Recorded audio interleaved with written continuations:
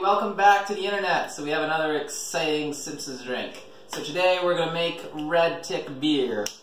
Bold, refreshing, and something you can't quite put your finger on.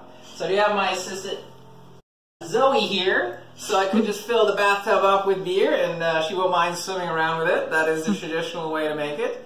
And even though she is look adorable and would love to bathe in some beer, I'm sure, we're going to try it a little different way. Sorry Zoe, no beer for you.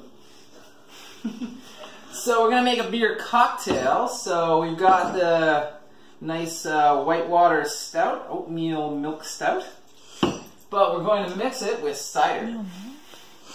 I can tell people are excited about the oatmeal milk stout. I don't know what the milk part is, but well, maybe I don't want to know. So pretty simple, just going to fill it, halfway with cider.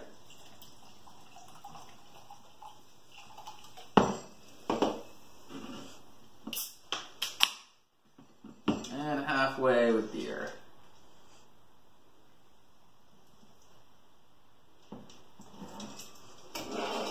So, since Zoe isn't going to swim in the beer, we're not going to get any actual ticks. So, what we're going to use as a substitute, think something a little more tasty, is bacon.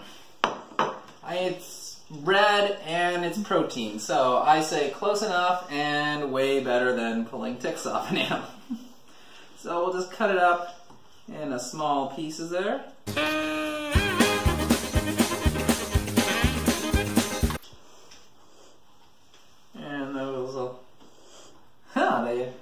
So there we've got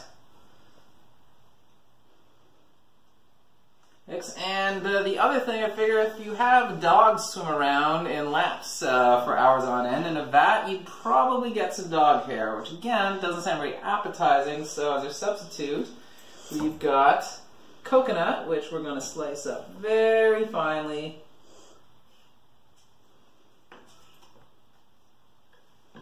And there we go. So that'll be our dog hair. Put that on top. Well, I think it tastes pretty good. I hope some of you try it at home.